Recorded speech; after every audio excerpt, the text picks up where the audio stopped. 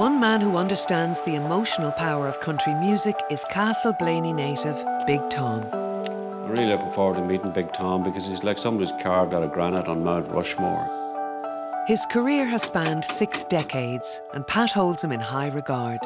Big Tom McBride, you're under arrest. Patrick McCabe, you're very welcome to Orem, Castle Blaney. Thanks, Tom. Well, I'm always interested in authentic voices, and really the sound of Monaghan was Waltz Time and definitely Big Tom. Man that wrote a lot of songs for me, he owned Denver Records. Johnny McCauley, and he wrote Folk Country Road. He wrote a good few songs back to Castle Blaney. Big Tom's first record was released in 1967, and for nearly 50 years he has been hailed both as a local hero and a star of the Irish country scene. It's very hard to really articulate what a play is about or anything, because most of the time I kind of work through kind of a sound of music, but this play is about mortality and the passing of time.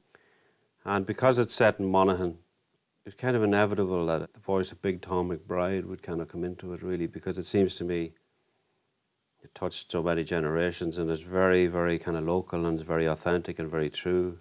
I like this one because it has those themes buried in it.